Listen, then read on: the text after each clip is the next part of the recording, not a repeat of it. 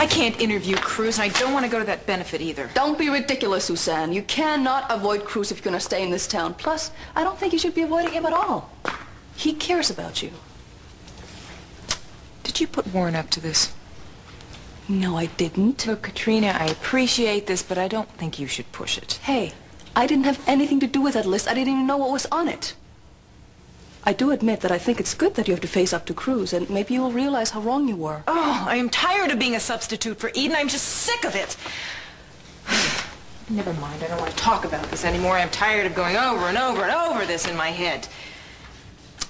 Well, if you really feel that strongly, maybe I should just cover the event by myself. I'm sure Warren will understand. No, it would be unprofessional if I let my feelings get in the way of my work, and...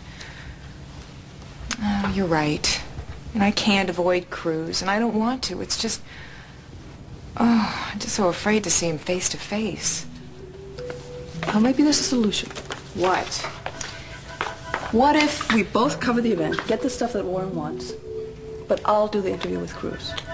You would do that for me? Of course. I can see how much pain this is causing you. And don't worry, the Oasis is a big place. There's going to be a lot of people, and you will be able to avoid Cruz all evening if that's what you want.